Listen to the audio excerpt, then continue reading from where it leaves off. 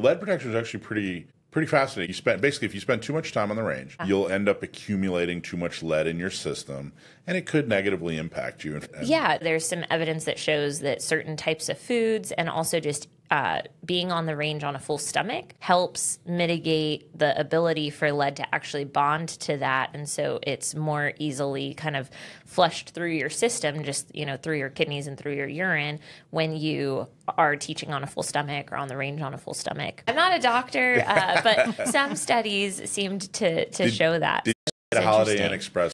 I did not. Take this with a grain of salt. I gotta Yeah. tell you. Okay, so but you said specifically like leafy greens. Yeah, like cilantro, and I think tomatoes was on that list as well. One of the folks I talked to at that state agency or county agency or whatever it was telling me that study showed cilantro, leafy greens, tomatoes, some other things are helpful.